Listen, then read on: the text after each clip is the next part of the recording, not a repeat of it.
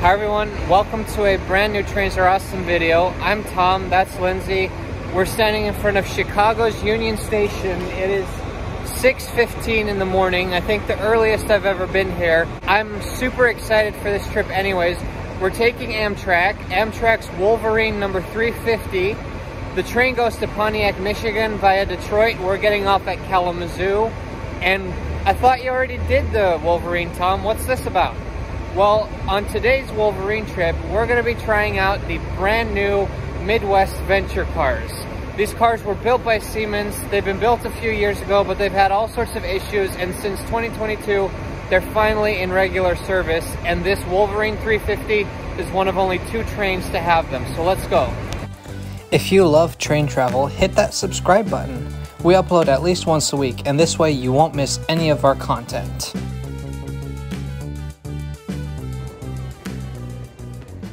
Today we will not be hanging out in the lounge, although that would be nice. Instead, we have coach tickets, which I bought about a week ago for $27 a person. Of course, as always, I buy my train tickets online at amtrak.com.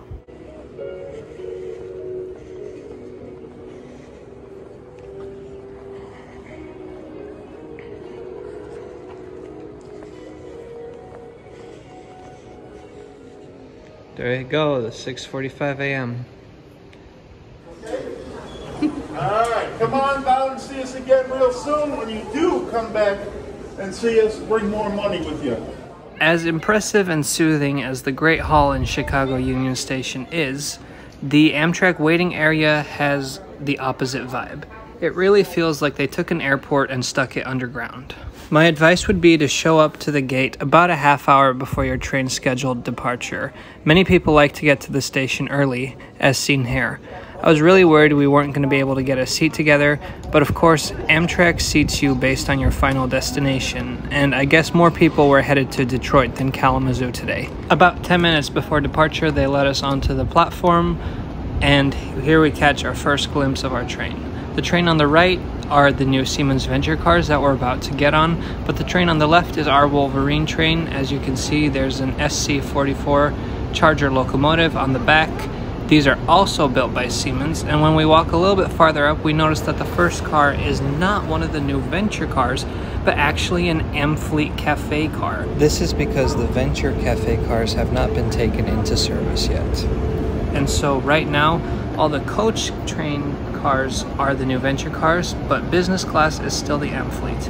If you want to ride the new trains, make sure you don't upgrade to business class when you're booking this train. Trust me, for this ride, coach is worth it. Here are the new cars. I am really excited about Amtrak cars that aren't stainless steel silver on the outside. I can't tell you how excited I am. We're looking here to the right.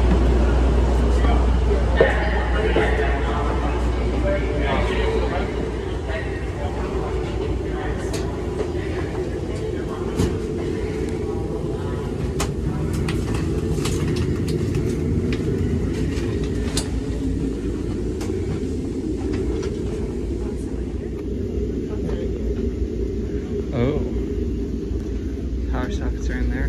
USB option.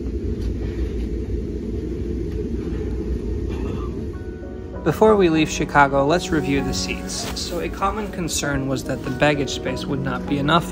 However, I found that the room on top of the seats was pretty similar to other Amtrak trains that I'd been on. If it's not enough for your big bags, then there is a baggage rack on both ends of the train which double as bike racks. I think this was a great addition. Instead of the classic Amtrak curtains, these trains had sun-blocking blinds similar to Japanese trains. Every individual seat has an armrest on both sides, which I haven't experienced with Amtrak before. Now let's talk about the seats themselves. Many people have complained that they're not as comfortable as other Amtrak seats, and yes, a Superliner seats are more comfortable, but honestly, for this 3-hour journey, my seat sat fine. Maybe if they order a long-distance version of this train, they'll find something comfier, but for the nature of these trips, I think this seat was perfect. Certainly when it comes to legroom, I had nothing to complain about. In typical Amtrak fashion, this was incredibly generous. Having outlets between the seats was also helpful because now you don't need to have your wires cross over the person next to you to plug your phone into the wall.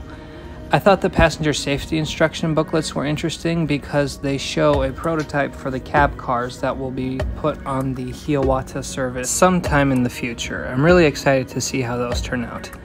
Once again, a very large tray table was also surprisingly sturdy. Welcome aboard Amtrak 350 Wolverine eastbound Michigan line service going to Pontiac. Obviously, that's level travel. Cafe is currently closed. Once they are open and serving, the cafe attendant will make an announcement once they are open and serving. The first part of the Wolverine's journey out of Chicago is on freight tracks, and normally this is a pretty bumpy ride, but on these new Siemens cars, it was so incredibly smooth. I was very impressed. Now, the feature I was most excited about, the passenger information displays, unfortunately weren't working. Also, listen to this. Ladies and gentlemen, now arriving at our next station stop of Hammond Whiting. One door open here for Hammond. Exit only where you see a uniformed member of the crew. Let's get now arriving Hammond Whiting. That's like the same chime as NS uses in the Netherlands. En daar komt zowaar een SLT binnenrijden. Beste reizigers, de sprinter naar. Het volgende station is Leiden-Lammenschans. Good morning, ladies and gentlemen. The last station stop was Hammond Whiting. Our next station stop in approximately 50 minutes, New Buffalo. Let's get New Buffalo next. 50 minutes. That little chime really brought me back to 5 years of commuting by train in the Netherlands. And Hammond Whiting Station really brought me back to a few weeks ago when we made an emergency stop there to let an extraordinarily disruptive passenger off the train.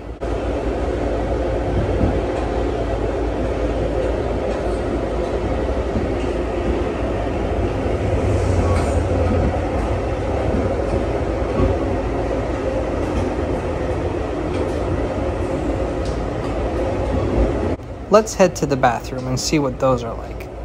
Considering these trains are brand new, I have high expectations.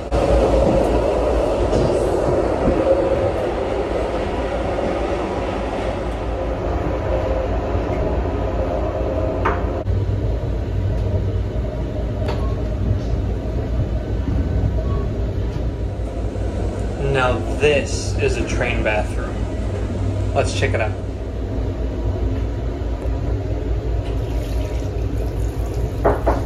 I'm in here.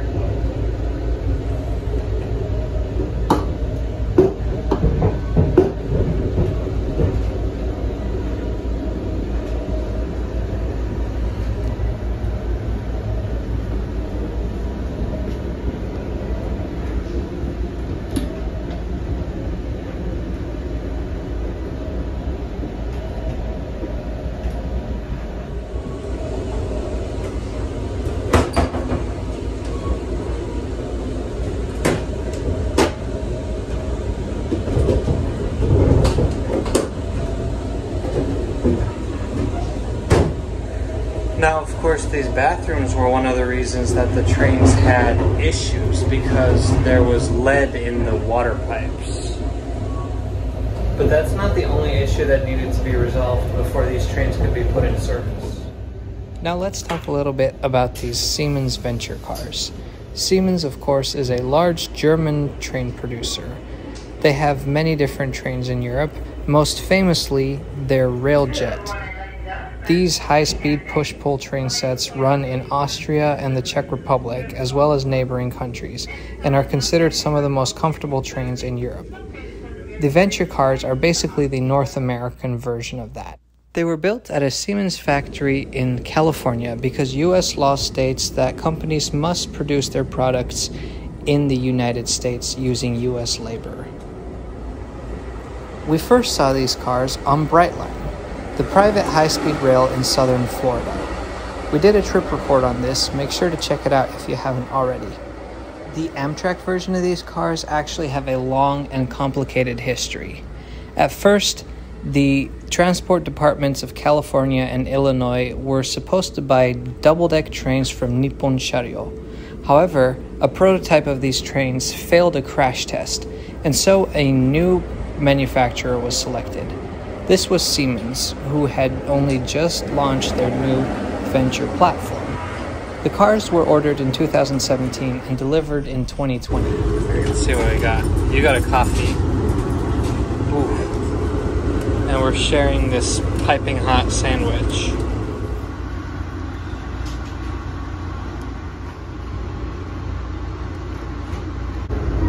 Attention, ladies and gentlemen, now arriving New Buffalo. 2 doors open after New Buffalo towards the rear of the train. Exit only where you see you. Remember the crew.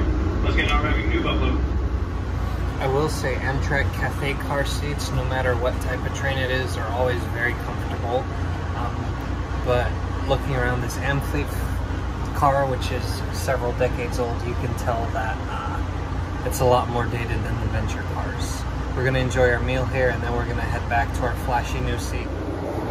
But during a test, they found lead in the water pipes in the bathroom.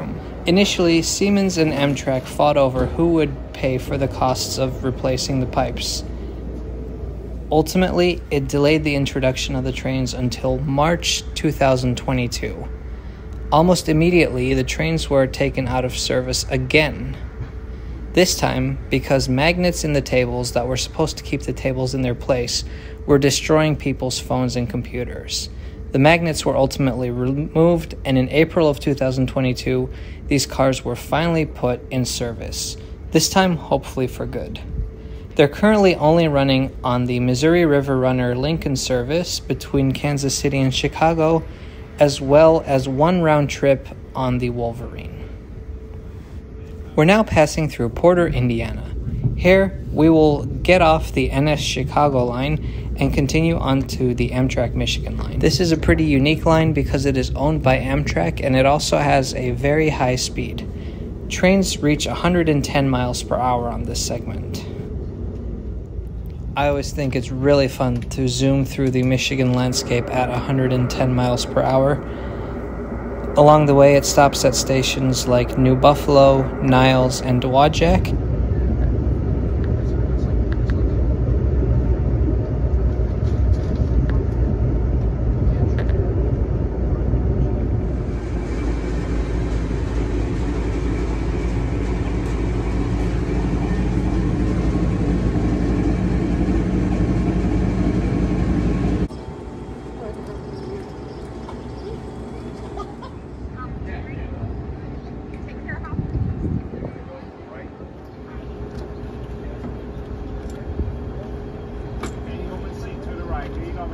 Though the trains still carry the yellow Amtrak steps, passengers can now enjoy the retractable steps when boarding the train. Once the cafe cars are delivered, there will also be a wheelchair lift. Attention, ladies and gentlemen, once again, the last station stop was Niles. Our next station stop in approximately 35 minutes. Sorry, next station stop, 10 minutes, Dowagiac. Once again, Dowagiac next, 10 minutes. Now, one question that many people may have is, how is the Wi-Fi? Well, Wi-Fi on Amtrak is always a hit or a miss, but I found it to be better on these venture cars than on some of the older trains. I had a little bit of trouble connecting at first, but I tried again and it worked.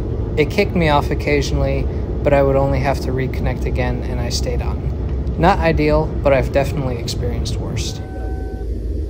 Attention, ladies and gentlemen, the last station stop was Dowagiac. Our next station stop, Kalamazoo, coming up in approximately 35 minutes. Once again, Kalamazoo next, 35 minutes. That's 35 more minutes to enjoy these trains.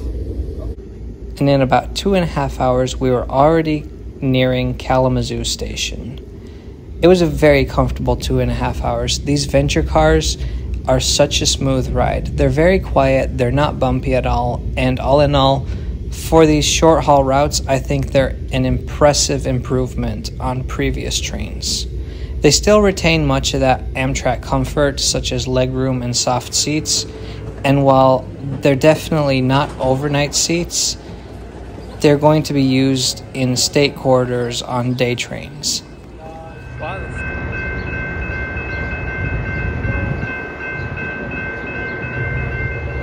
Now, if I may make one complaint about these venture cars, it's that Amtrak, like, what's going on there? Why doesn't it? Seems like something that could have been prevented at the design table. Oh well, maybe they'll fix it someday. I hope. Like, they're off by like 6 inches. Like,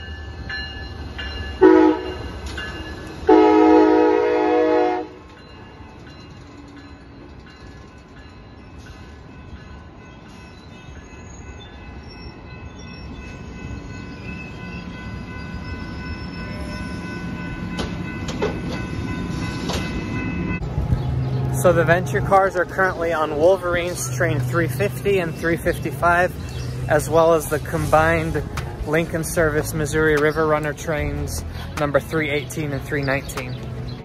Thanks so much for watching today. We're going to be reviewing a lot more trains on this channel, both new and old. Stick around, subscribe to Trains Are Awesome, and we'll see you next time.